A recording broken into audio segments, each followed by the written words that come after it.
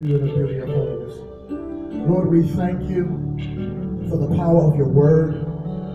And we thank you that you've declared the end from the beginning of ancient times of things that are not yet done. But Lord, your word says that your counsel shall stand and that you shall do all your pleasure. Lord, we give you name and glory. In Jesus' name we pray. Amen. You may be seated. I'm excited about what God gave me for this morning because sometimes the Lord dropped in my spirit. Sometimes we tend to forget how powerful God is. And that's kind of where this message is for this morning.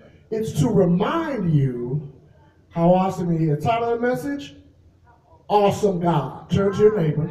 Yeah, Shonda, I got quickly, I'm sorry. Turn to your neighbor and say, Awesome God. Awesome God.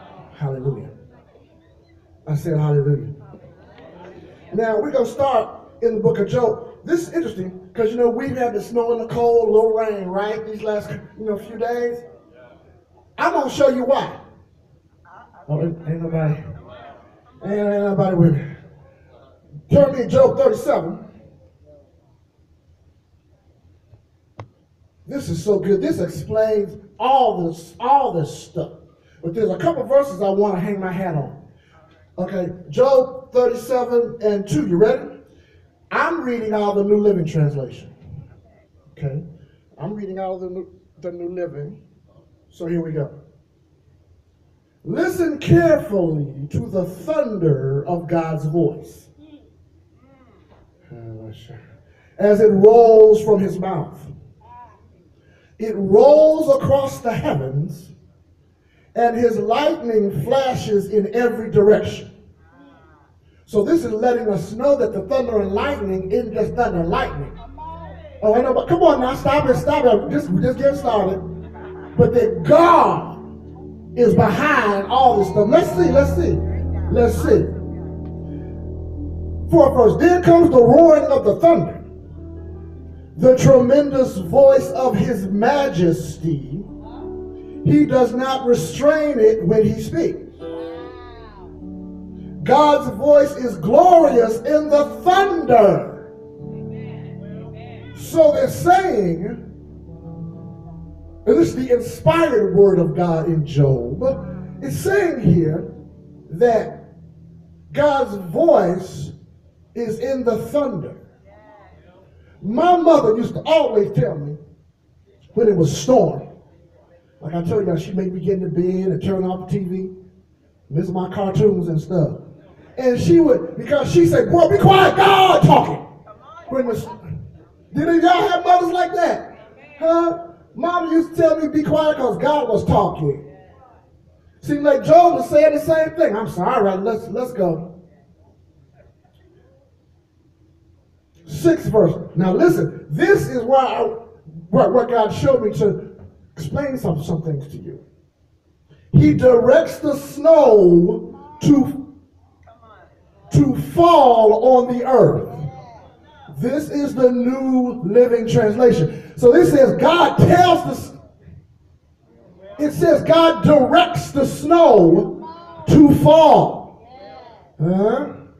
And tells the rain to pour down. So this means that God is a snow talker and a rain talker. And didn't nobody get that? It says He directs the snow to fall on the earth, this is New Living Translation, and tells the rain to pour down, so He's talking to them. It says here, He directs the snow and talks to the rain. Y'all ain't praying with me. And tells the rain to rain. Somebody say, Awesome God. Y'all ain't seen nothing yet. Hold on. 7th verse. This explains it. This is going to make y'all laugh. 7th verse, New Living Translation. So talk about the snow and the rain, right? Next verse. Then everyone stops working so they can watch His power. Oh, ain't nobody hollering. Wait a minute. So what they're saying is this kind of weather, a lot of folk can't go to, well, let's contemporize it to today. A lot of folk can't go to work because of all of the snow and the rain and God's movement. And it says that because of God's power being manifested in the weather, New Living Translation says, then everyone stops working so they can watch his power. Jason. Elder Harrell, calm down. Hallelujah. And this was written how many thousands of years ago? This is so appropriate today because that's what happens. But now the scriptures tell us why this stuff happens. People stop working so they can really understand God's power. Are y'all with me? And isn't that what happens when we get 10 inches of snow? Ain't nobody praying. Folk can't go to work. Is that not correct? And now it's in the Bible. Y'all ain't seen nothing yet. All this is showing God. Turn to the neighbor and say, awesome God. Are y'all getting this? New Living Translation just basically said, then when you get the snow and the rain and all this, the elements, it says, then everybody stops working. Good, hallelujah.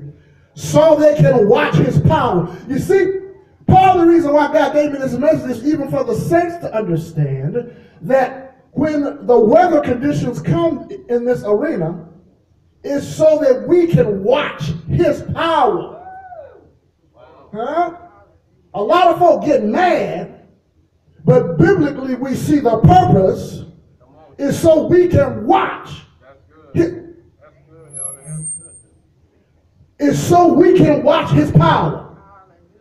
Wait a minute. So what are the animals doing all this time? I'm glad you asked that question. In the snow and the what? 8th verse. The wild animals take cover and stay inside their dens. Somebody holler, awesome God. The stormy wind comes from his chamber, and the driving winds bring the cold. God's breath sends the ice, freezing wide expanses of water. So here in the scripture, New Living says that it's God's breath that causes the frost and the ice. Are y'all with me? Somebody holler, awesome God. I feel like preaching.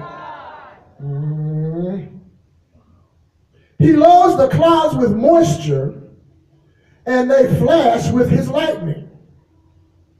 The clouds turn about at his direction. They do whatever he commands throughout the earth. So this shows that God is the commander-in-chief of the weather.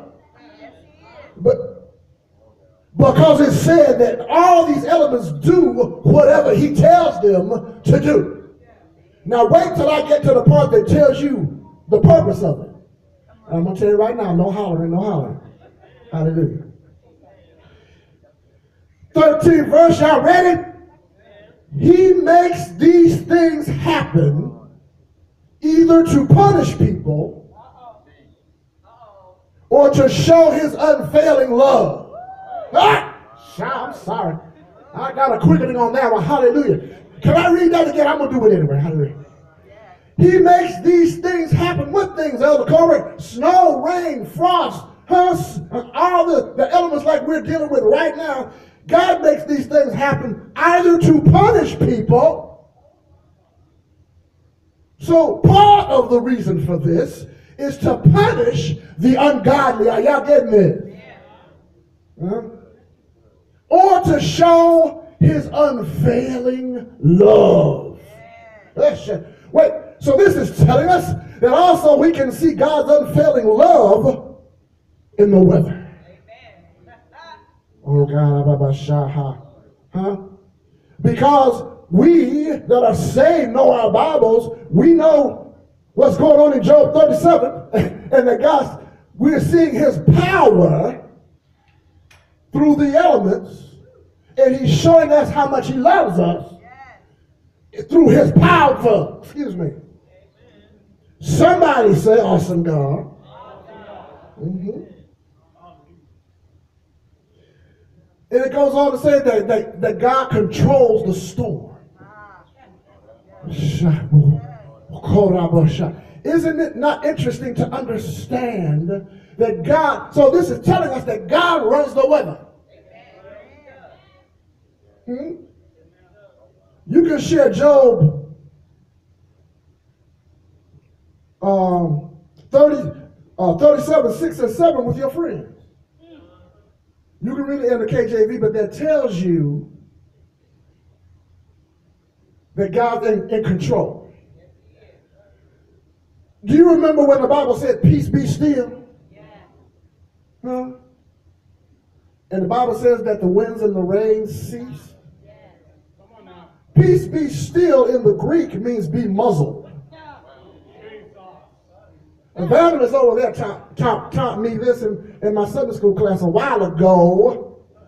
You see, somebody said be muzzled.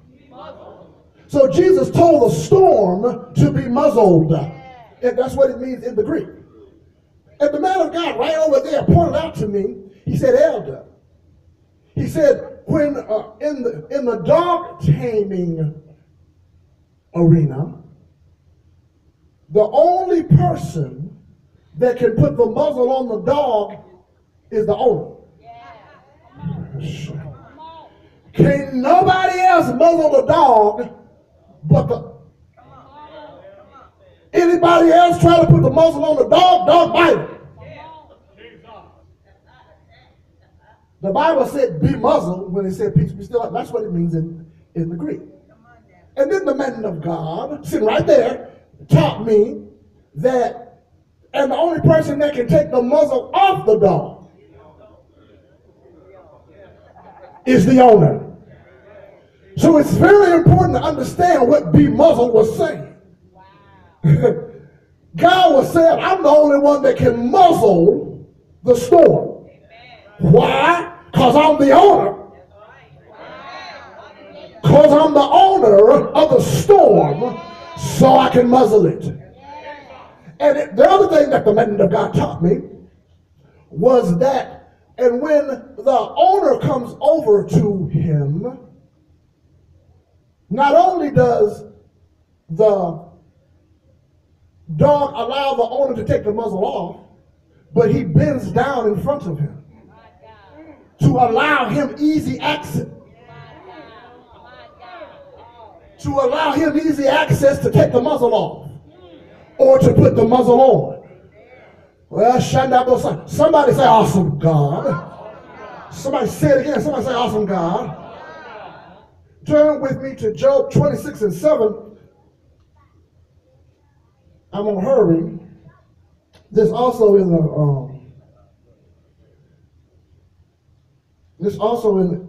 the New Living Translation. Job 26 and 7 is in the New Living.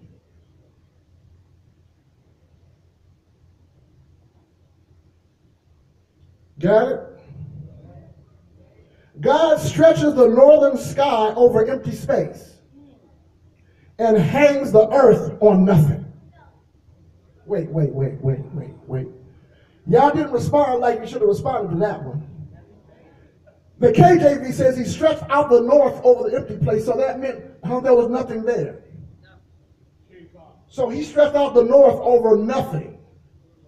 And then it said that he hung the earth. Wait a minute. Read 26:7 with me in the KJV. And doesn't it say that he hung the earth on nothing?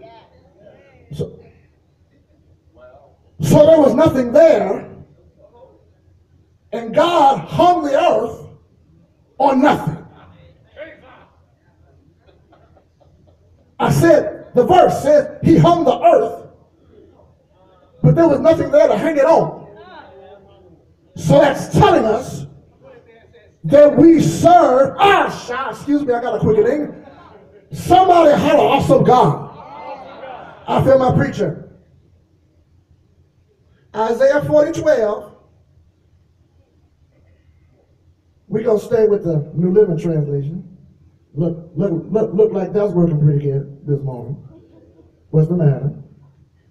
Isaiah 40:12. New Living. Kurabo Shaba.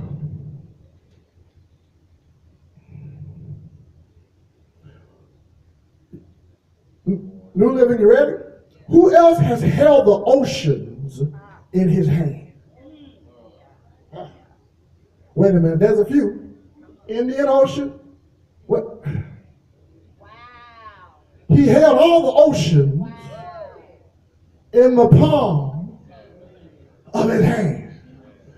So when you get depressed sometimes and you look at your situation, I'm here to encourage you. First, to let you know that God's so powerful that he holds the earth on nothing. And guess what? It's still hanging. Come on. I said it's still hanging. And he hung it on nothing because there was nothing there in the beginning. And he hung it on nothing. I think this kind of God can pay your bills. I think a God this powerful can heal your body. Shana Jason though. I guess this is worth a couple of hollers. I guess if you're going through a bad time, I guess a God this powerful can turn your whole situation around. Somebody holler, awesome God, I feel my preaching.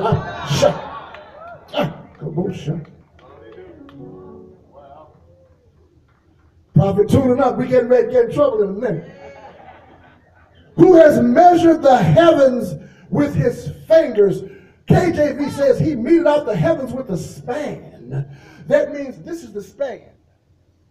He took that top part of his index finger and meted out the heavens, measured out the heavens with the span of his finger.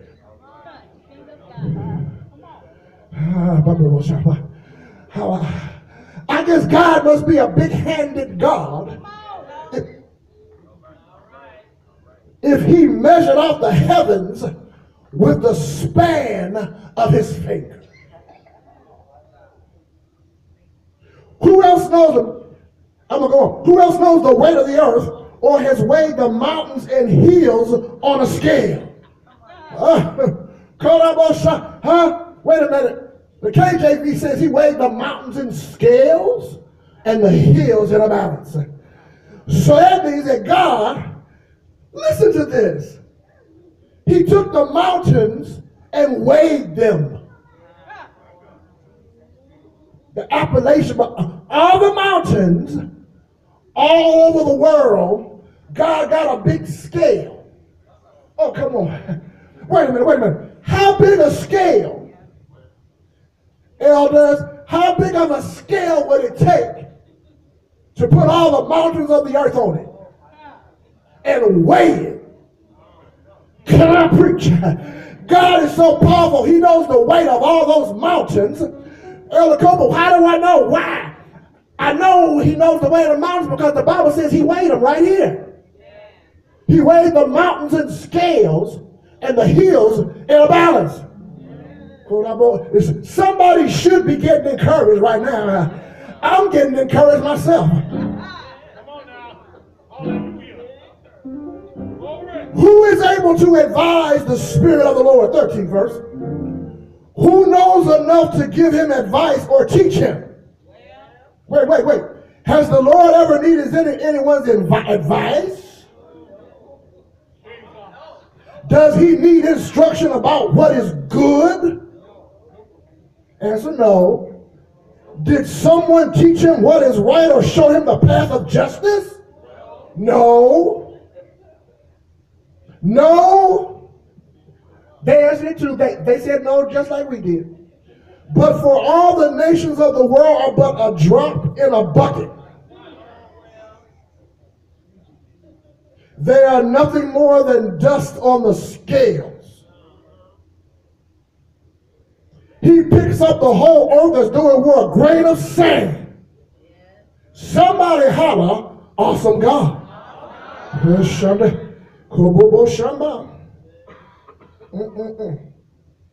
Job 51:15, my last scripture. Does this show that God is an awesome God? Huh? Jeremiah 51:15. Jeremiah 51:15.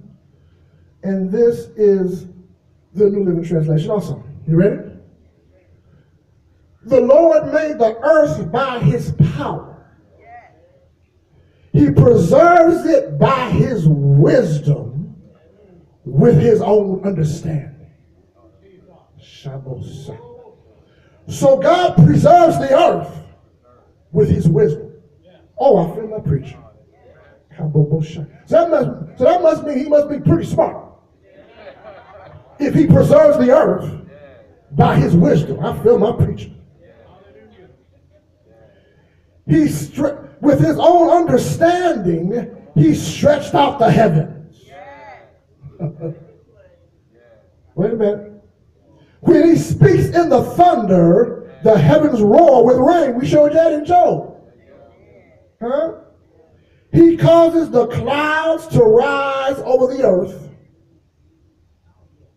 He sends the lightning with the rain and releases the wind from his storehouses.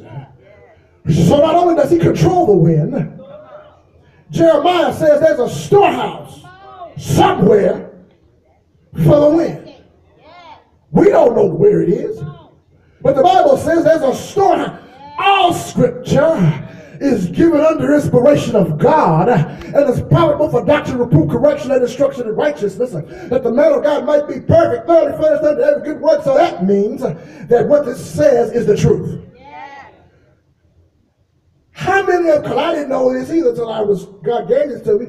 This tells us that he has wind. The winds are locked up in a storehouse. That's what the New Living Translation version says there. I think that's the 16th verse. He says, the light with rain releases the wind from his storehouses. So God has a storehouse for the wind. The wind can't come out. See, you can't have a hurricane or nothing, or a tornado, unless God looses the winds from the storehouses. And I taught you in Job 37 that part of the reason why we have storms and tsunamis and volcanoes and all these type of things, hurricanes and stuff of that nature, is to, one, punish those that need to be punished. I just taught you that. And also to show his unfailing love toward us. Hallelujah. So isn't it interesting that we see all these things about God hanging the earth on nothing? Jeremiah also said he maketh the lightnings with rain and bringeth forth the winds out of his treasure. I believe that's what it says in the KJV there. And the New Living Translation says that he releases the winds from their storehouses. Good God Almighty. But see, most of us didn't even know that there was a storehouse for the wind. What? But the New Living Translation tells us there's a storehouse for the wind. I'm getting ready to close, but I just wanted to let you know the kind of awesome God that we serve. He weighed the mountains in scales and the hills in a balance. He stretched out the doors over the empty place, and he hangeth the earth on nothing. For this cause I bow my knee to the Father of our Lord and Savior Jesus Christ, in whom the whole family in heaven and earth is named, that he may grant unto you according to the riches of his glory, that we might be strengthened with might by his Spirit in the inner man, that Christ may dwell in your hearts by faith, that we, being rooted and grounded in love, may be able to comprehend with all saints what is the breadth and length and depth and height, and to know the love of Christ which passeth knowledge, that we might be filled with all the fullness of God.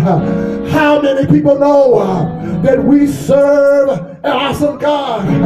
I said we serve an awesome God. He moves by his power. He establishes the world by his wisdom. He stretched out the heavens by his discretion. Come on, somebody. Somebody say God is awesome. Somebody had an awesome God. I don't know about you, but if the Bible talks about all this power with him, I guess he should be able to solve any problem that you may have. If God has put the winds in the storehouse, I guess he's a pretty bad God.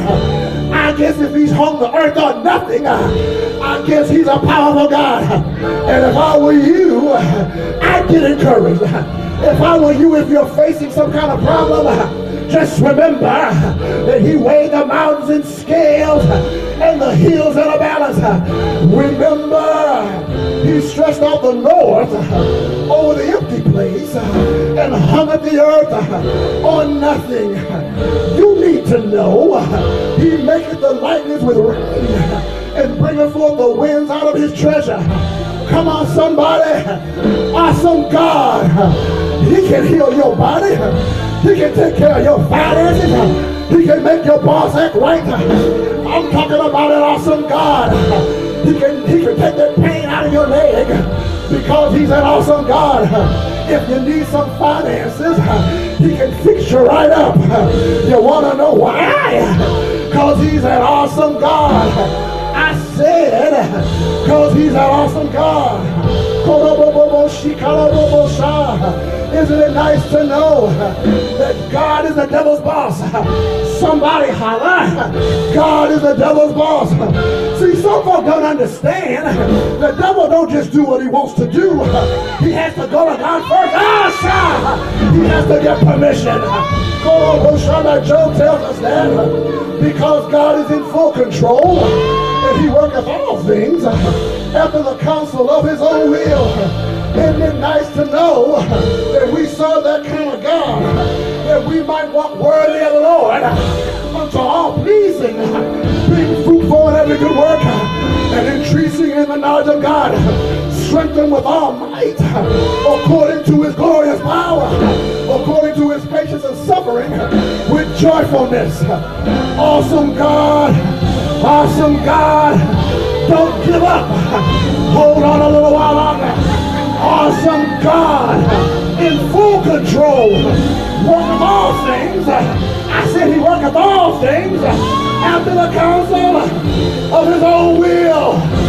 God, besides him, there is none other.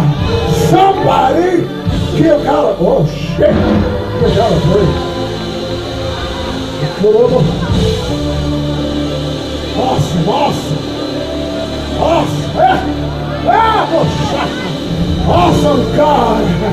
Does that encourage somebody? If you're in a bad situation, I guess if God weighed the mountains and scales and a hill in a balance, I guess he can fix your problem. Somebody give God a prayer.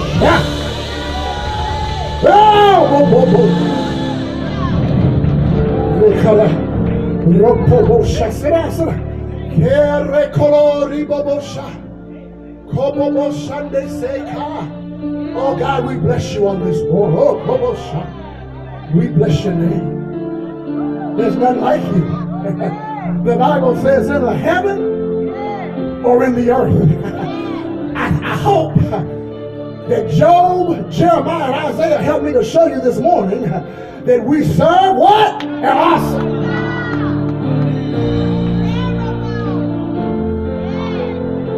In the Old Testament, one guy said, they called him a terrible God. Woo! Does that encourage somebody? Somebody feel like going on now? It'd be nice to know that if you're in a state of depression, this is the God who's in full control. He can turn it all around. I don't know about you, but there might be a big blessing waiting for you as you make your way out the north. Want to know why? Do you want to know why? Awesome God. He's a... I better quit. Pastor-elect, I better stop this.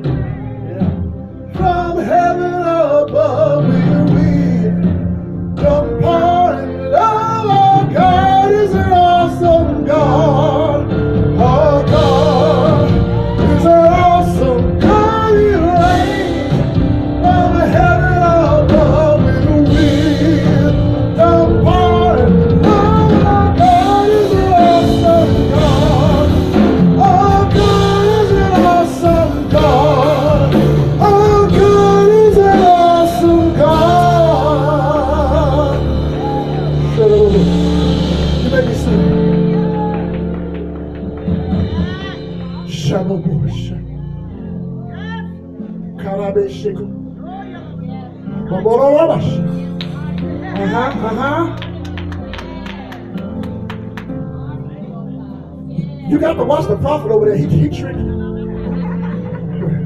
Yeah, you got to watch him. See, he's smiling. See, he know what he's doing. He started playing "My God is Awesome" God behind my message that God gave me. That God is awesome. He also probably figured Elder Copeland might start to sing. Y'all pray. Father God, we magnify you. We glorify you. We give you the glory that's due your name. We worship you in the beauty of holiness. Lord, your word says, praise ye him, sun and moon. Praise him, all the stars of light. Kings of the earth and all people. Princes and all judges of the earth.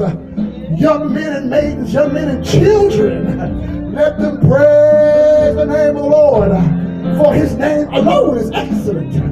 I said his name alone is excellent.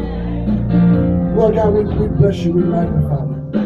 I pray that all those under the sound of my voice on this morning were encouraged to see how awesome God is. So that means, saints of God, no matter how bad your situation might look, God is an awesome God. You may be seated. Blessed all offering envelopes. Okay, let encourage somebody.